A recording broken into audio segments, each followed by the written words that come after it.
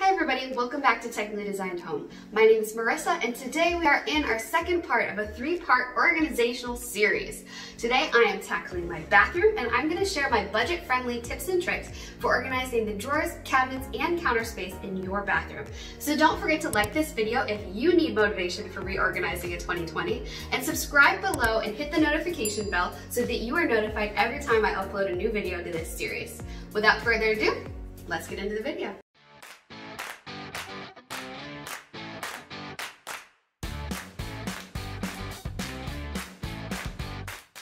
Alright, so first things first, I highly recommend you vacuum your floor, especially if you have a lot of hair like me. And then we're going to go ahead and I'm going to take everything out of the cabinets. I'm going to organize them by categories, so my hair products, maybe my extra items, things that need to go in other categories. And then we're going to figure out what I need to get them reorganized. So let's do a speed montage here.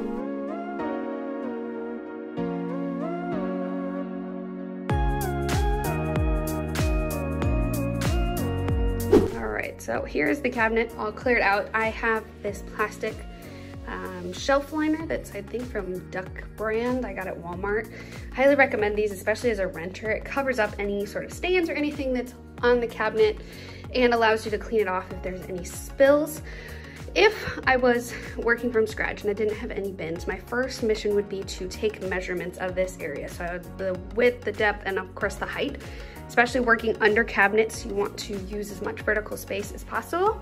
But for today, I'm gonna just start by cleaning this out and then I'll go back to reorganizing all of the items that are all over here.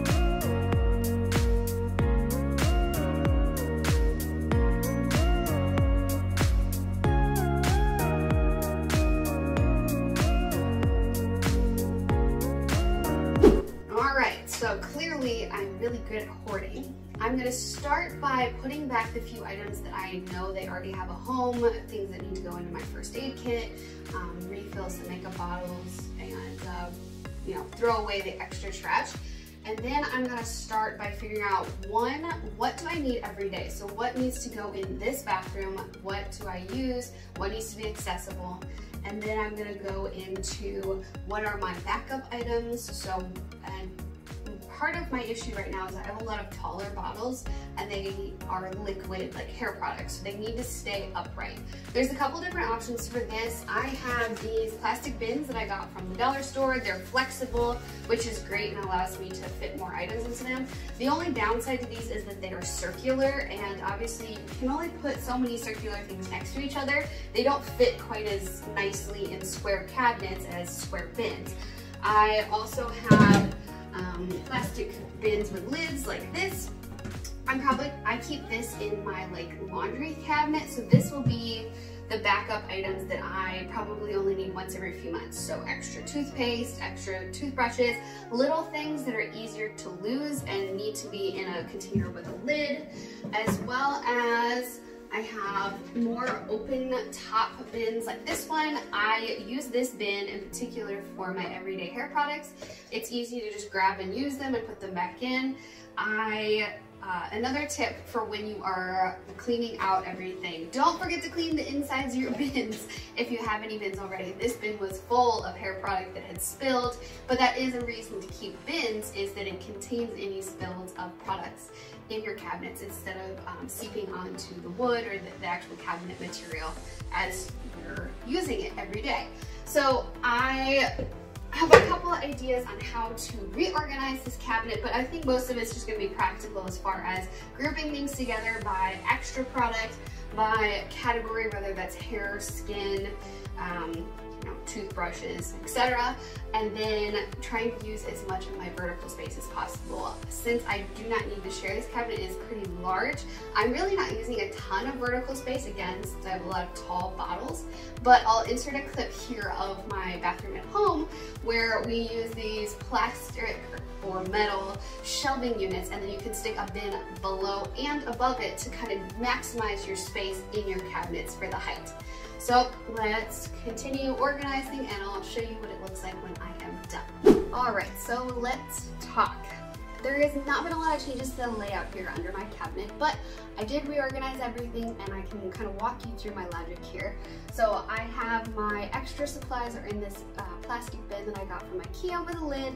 So this is good for my extra skincare, things that might be light sensitive and that are still in their boxes. Again, I try to keep everything upright, so this is mostly little jars of things. I have the blue bin here, which is my everyday hair products that I love to be able to just grab out and use when I'm getting ready in the morning, as well as my, mouthwash.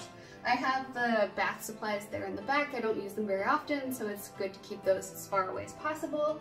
I have my extra skincare and hair care products here, and then in the back I have my extra shower products, so shampoo, conditioner, bigger bottles, and things that need to be stood upright.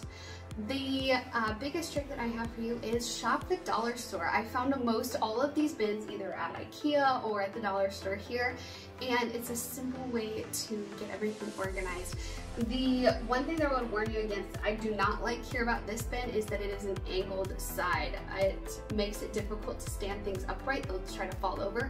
So if you can find bins that are actually square up and vertical, I highly recommend those. And again, I recommend rectangles and squares over circles because they're easier to fit in the square cabinets. So let me show you the drawer that I haven't really changed much, but I'll walk you through how I did that, and then that will be this video.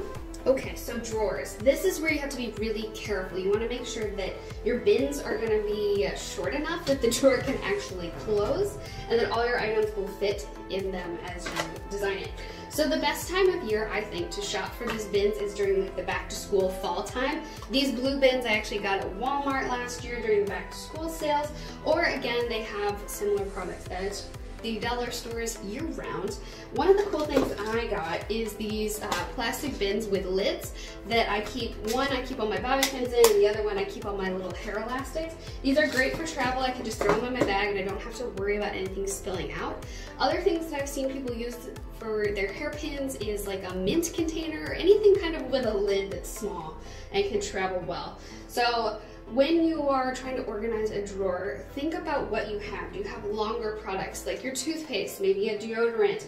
Do you have smaller square products like the hairpins, like my hairbrushes and some clips? And do you have wider products? What do you want to group them wise? So I have all my skincare grouped in one bin, and they all kind of fit mostly vertical.